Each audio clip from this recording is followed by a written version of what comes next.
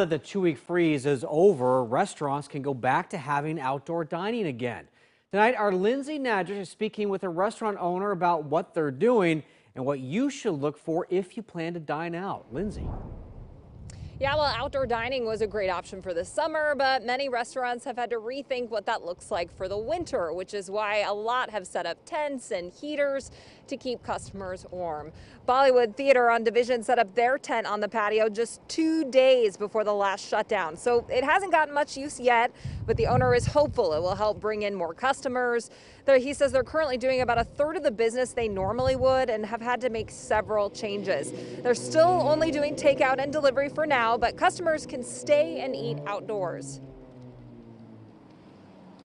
I think it certainly helps from a number of perspectives. First and foremost is it creates some energy, and we've never opened up inside dining. We've really tried to kind of fall on the safe side for our employees. So having a place where people can sit where we feel safe adds some energy. All right, so just how safe is outdoor dining? Well, health experts say it depends on what it looks like. Under the guidelines, covered outdoor spaces are required to leave at least 75% of the square footage of the sides open for airflow. Bollywood Theater setup is a good example of that because several sides of their tent are open.